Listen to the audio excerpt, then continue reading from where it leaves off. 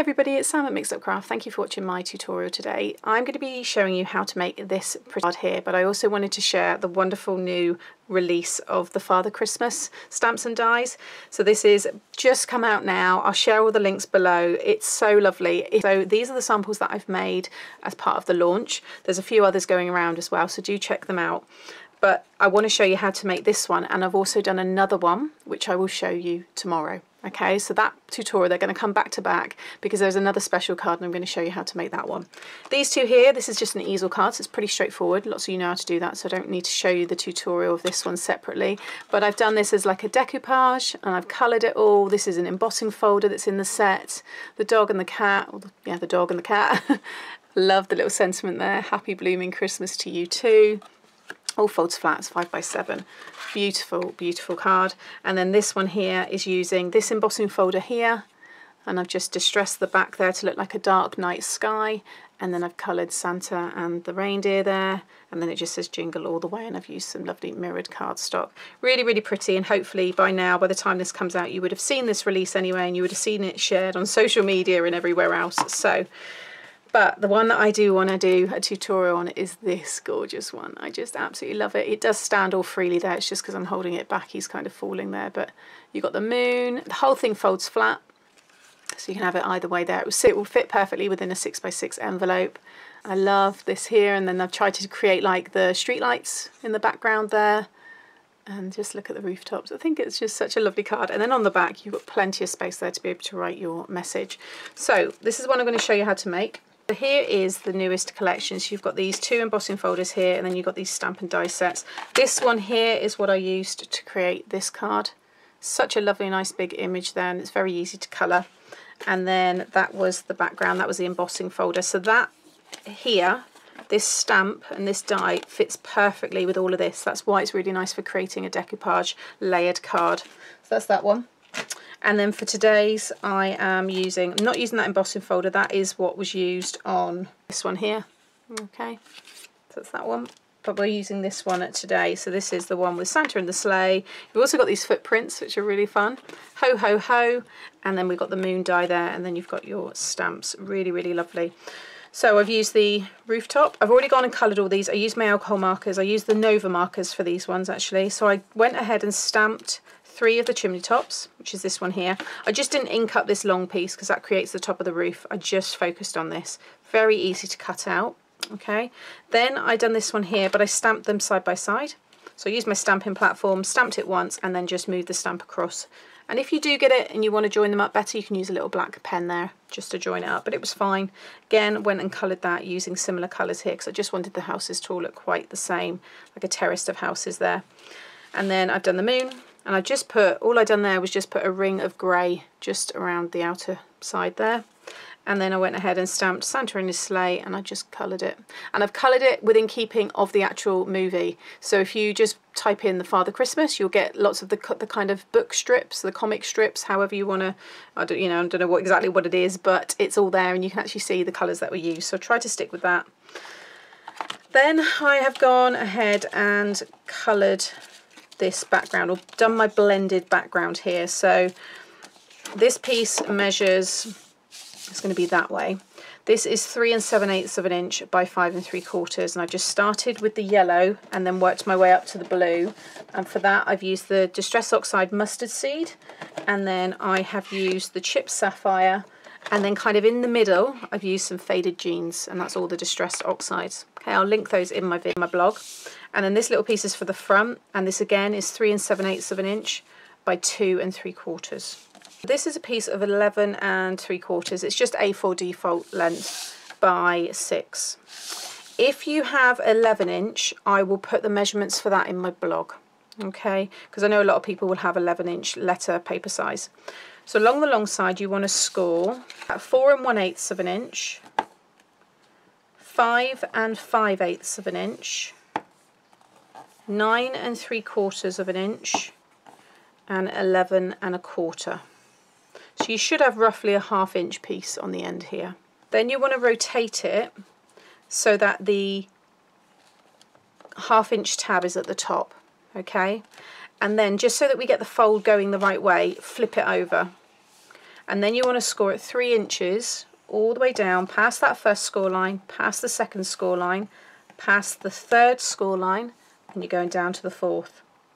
Okay, you don't want to go right to the end because this is our back panel. This is this piece here, and we don't want any score lines. We just want that nice and complete. So that's why we leave the score lines, so that stays intact. Okay, so like I said, the score lines will all be on my blog, but I will give measurements if you are using letter paper size.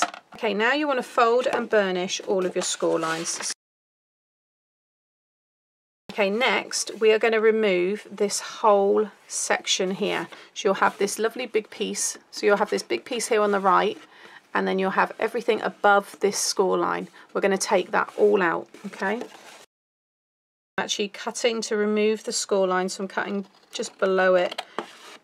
If you want to use your trimmer, then you can, because it's quite a long kind of piece to cut. And then again, down this side, I'm removing the score line. Okay, and what's going to happen is that's all going to wrap around. That's going to stick on the back. You won't see any of that because we will stick this piece over there, and we're also going to add in our little pieces to stick everything to. Now, this piece here, don't throw away, because we're now going to use these pieces to make these little bits here, these little tabs, because the width and the fold is exactly the same as here. It's going to go inside. So what you want to do is grab your trimmer. It's a good way not to have too much waste. So along the short side, I'm just popping it in here, and I'm just going to tidy off that edge actually, because I want to make sure. So let's just, there we go, because I cut down that freehand, so it just tidies that off. So you want to have 2 pieces that are 1/2 inch thick. So there's 3, so I'm just going to bring it to 2.5. And then cut, and now I've got that 1/2 inch piece. Okay, and then do that again, so I'm going to bring it down to 2, and then I've got that one there. And get rid of all of this, and then you'll have this long piece with the 2 folds, and you'll have another little fold on the end, because that was what was our tab. But you basically want to keep this piece, but either side of the score line you want to have 1/2 inch, and that's just going to be our little tabs to stick it together. So all I'm going to do here is that score line, so I'm going to line it up with the 1/2 inch in my trimmer. So you can see now I've just got a little 1/2 inch one. Again, pop this one in. Okay, so now this piece will go inside of here.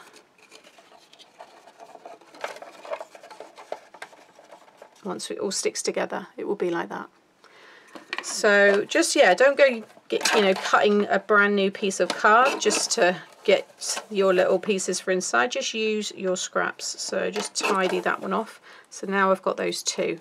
You might want to have 3. You might have, something else that you want to stick in there, and you might want to have a few more. You've got plenty of room on that piece that you cut out. And then what I like to do is I just trim off that, and then that piece will go into my scrap drawer, because that's quite a nice size to put a sentiment on. Some people might keep these as well, but for me they're too small. They end up going in my recycling bin. Okay, so now we want to start getting this stuck down. So with these pieces here, I'm just going to grab my glue, and you want to pop a little bit of glue on one side, and then you've got your tab and this piece all on your right hand side. You're working within this little rectangle here. You just want to bring it down by about 1/4 inch and bring it in from that score line by about 1/4 inch. I just bring it up close so you can see. So just stuck that half. Just come in from there, about 1/4 inch, come down. Okay. So that's that one. While that's drying, get your next one. Again, put some glue on that tab. And you want to butt up the folded side to the edge of that one that you just stuck down. Again, I'll just bring that up so you can see what I've done there. So you can see where I've stuck the fold of that one to the edge of this one here. So they roughly have that 1/2 inch between them. Okay, so hopefully that all makes sense. Then don't worry if they're a little bit off like that. I can't line them up. It doesn't matter as long as you fold and do all this next bit this way, because then they will at least lie down flat and everything will be in place. So just put glue at the ends of each one, and then what you want to do is keep it lie down flat and fold this over, making sure they fold with it. Okay, if I just spring that open, can you see where they start to stick? I just want to make sure that has completely stuck down. So just fold it back on them and they will fold down flat as you do it. And now when I bring it up, can you see? So we've got this one here to stick onto and we've got this one here. If you want to go further back you can, but I do like mine quite far forward.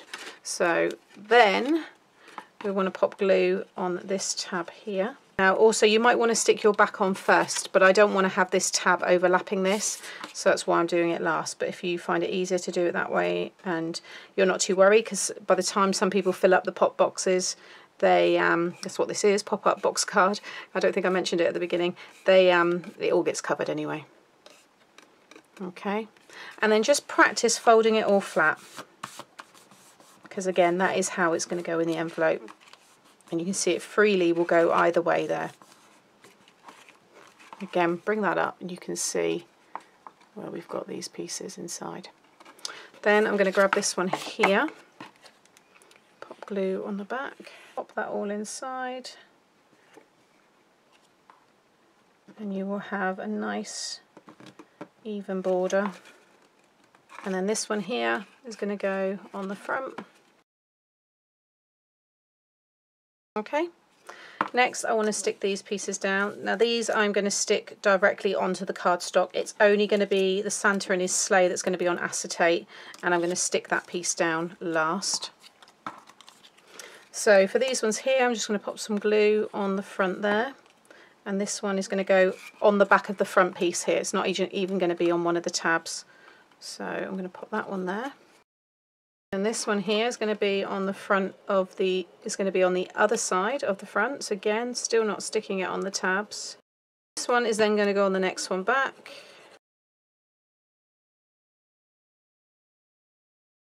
So you can see there where I've got them staggered. And then my Father Christmas is going to go at the back. But this I do want to have on the acetate because I like the look of him floating. Okay, so I've got a piece of acetate here which is 1/2 inch by, it's up to you. I mean, you want him to obviously be within that area there. It doesn't matter that he overhangs, because when that all goes flat he will stay within that section. He's a little bit higher there, but again this is a sample one, so that one, this one I'm doing now, I'll just reduce him down a little bit so he does fit into an envelope.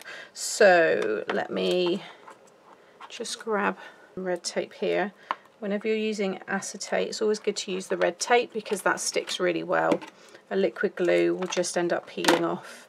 So I'm just going to pop a couple of strips there.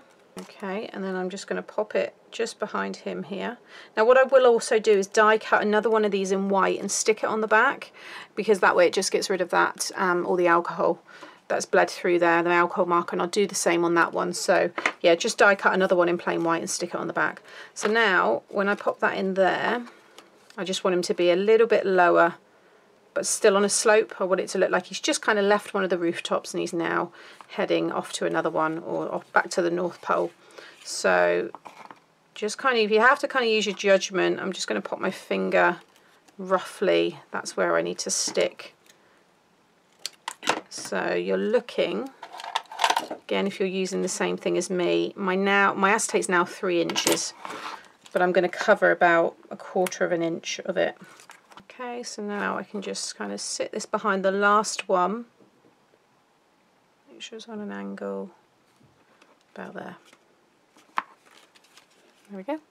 Again, it does stand like that. You can see now how he just floats around really nicely. That's that one. Then I have my moon. Pop a little foam dot on the back there, and I'm going to have it so that it's behind the reindeers, just a little bit lower, just so you can see it. But again, I like the thought, you know, you can see them just going past the moon there. That's cute. Then with these ones here, I now need to kind of cut it all down to size. So I'm going to trim along the bottom so it's nice and straight. And those are going to sit right along the bottom. Now I want to cut kind of an equal amount off of each side, so that, you know, you've got 2 full houses, I guess, there in the middle, and then a little bit off of here. So you want to do it the same width of your pattern paper, which is 3 7/8 inch. So I'm going to turn this upside down. There's my 3 7/8. So I just want to kind of do it, I think, about there. And I'm just going to flip it over, 3 7/8. going to go a little bit just, and then just trim that bit there. There we go. I'm going to use, I don't like wasting any of this, so a couple of the dots at the top.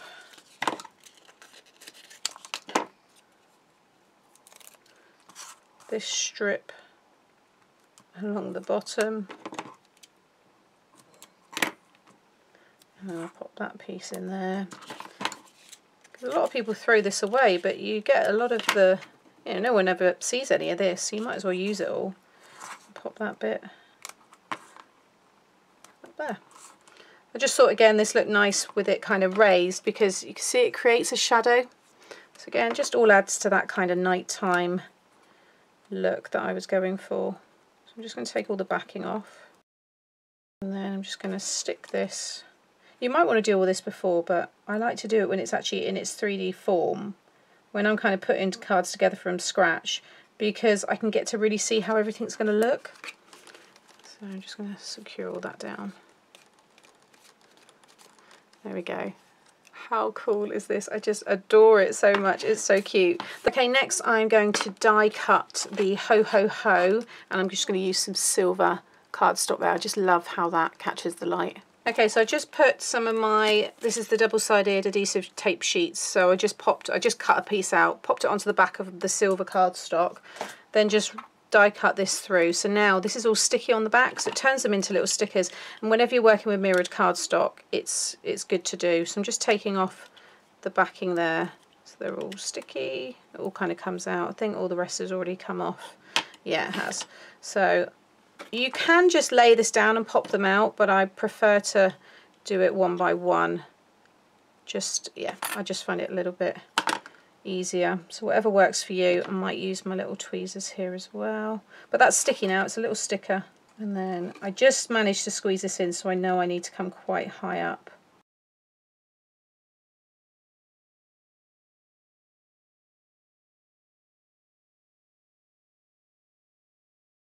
Okay, so there you have it. I think they are just so cute. They really do make me smile when I look at these. They're a little bit different, but just lots and lots of fun. I've thoroughly enjoyed making these and colouring them and everything. And like I said, you've got all that room on the back there. You could also stamp some more of the images there. You could stamp the moon on the back, or do some more of the houses if you wanted to. There's lots of ways to do some more with it. But yeah, no, I think they're great. So I hope you've enjoyed them. Hope you like the new collection. I think it's awesome. So please give me a thumbs up if you have enjoyed today, and subscribe to my channel so you get to see more. Thanks for watching. Bye.